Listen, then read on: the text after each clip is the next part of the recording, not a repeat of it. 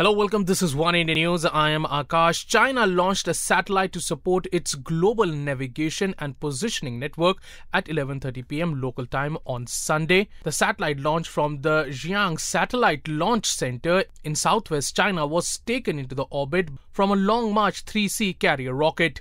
It was the 23rd satellite in the BeiDou Navigation Satellite system, which is being developed as an alternative to the US GPS. It was the 229th launch of the Long March carrier rocket. The satellite, after entering its designed work orbit and finishing in-orbit testing, will join others already in the orbit and improve the stability of the system, preparing for BDS to offer global coverage. Well, that's all for now, but for more news and updates, log on to our YouTube channel www.youtube.com/oneindianews.